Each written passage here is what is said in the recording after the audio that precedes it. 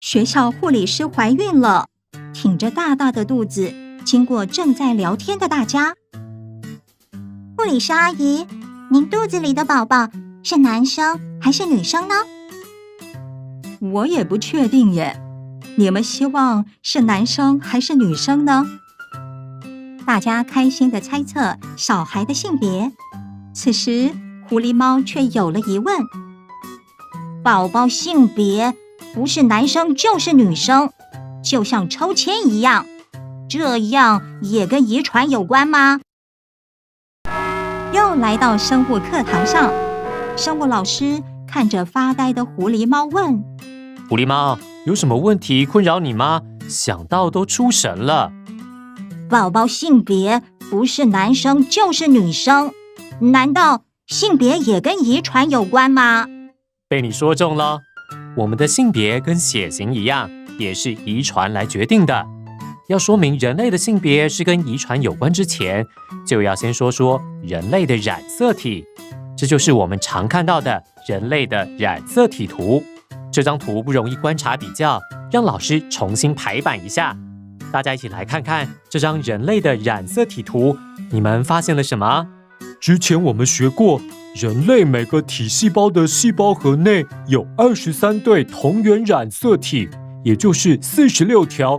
可是这张图为什么还要特别分男生和女生？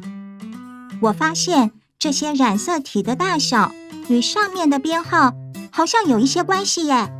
染色体大的排在前面，小的排在后面。大家看，第23对染色体的大小好像跟黎黎说的规则不太一样，反而又变长了。而且男生女生不太一样哎，女生的这2条是一样长的，男生却是一条长一条短的。就我所知，第23对就是跟性别决定有关的染色体，叫做性染色体，而第1对到第22对就是决定身体其他性状的染色体，叫做体染色体。你们都说得对，以前的科学家经由不断的观察与比对，发现有一半精子的最后一条染色体会特别短小，而另外一半精子与卵子的染色体则都是正常长度的。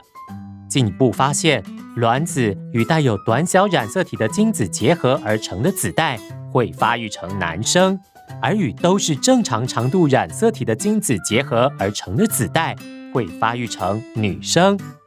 因此推论，这条短小的染色体就是决定性别的关键。这条短小的染色体后人称作 Y 染色体，和它相对另一条正常长度的染色体称作 X 染色体。这2条就是决定人类性别的性染色体。所以我们也可以靠染色体的形式来分辨男生女生咯。人的染色体有46条，那就是44条染色体加上2条性染色体，也就是男生是44加 XY， 女生是44加 XX。 非常好，接着我们就用染色体的形式来分析人类的性别如何遗传的。以性染色体来看，男生经由减数分裂可以产生22加 X 和22加 Y 这2种精子，女生经由减数分裂可以产生22加 X 和22加 X 这一种卵子。精卵结合，也就是受精时就可以产生新个体，用棋盘方格就可以更清楚地了解子代的可能性。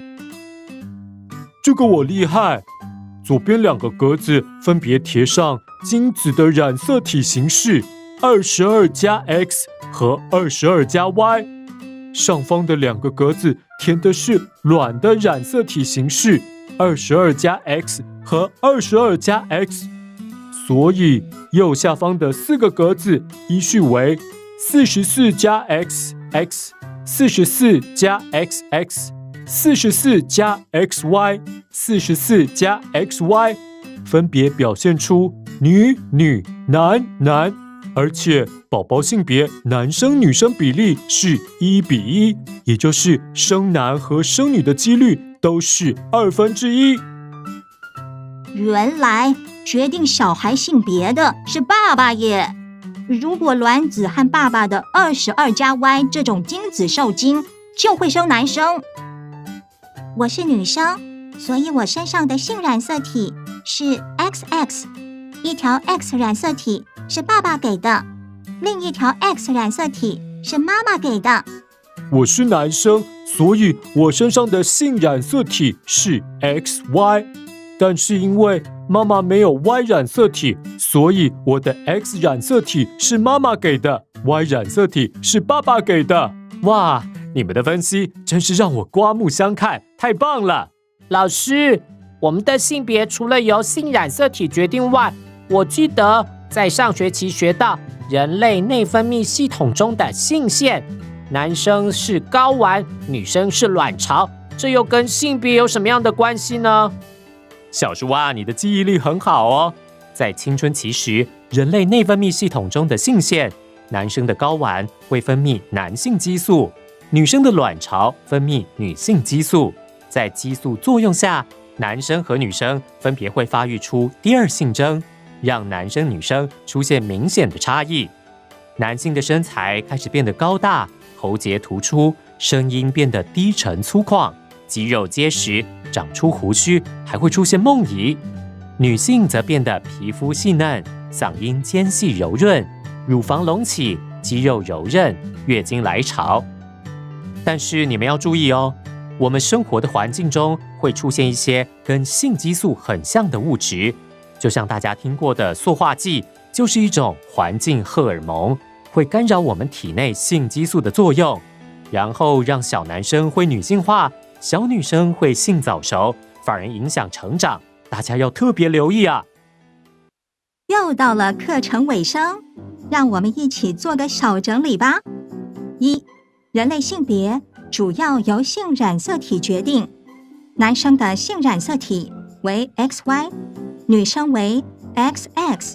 2、人类的性别遗传染色体的组合，男性44加 XY， 女性44加 XX。配子的染色体组合，精子22加 X 或22加 Y， 卵22加 X。3、人类生男和生女的几率都是1/2。4、性别的决定在受精那一瞬间就决定了，如果卵子和爸爸的22加 Y 这种精子受精，就会是生男生。5、人类性别主要由性染色体决定，但还有其他因素，例如激素、环境荷尔蒙会影响性征的表现。最后，和狐狸猫一起想一想，所有生物的性别都像人类一样，是用 XY 染色体决定性别吗？有没有不是因为性染色体的遗传，而是因为其他因素来决定性别的呢？欢迎你去观察、思考、寻找答案，并留言在下方。我们下次再见喽，拜拜。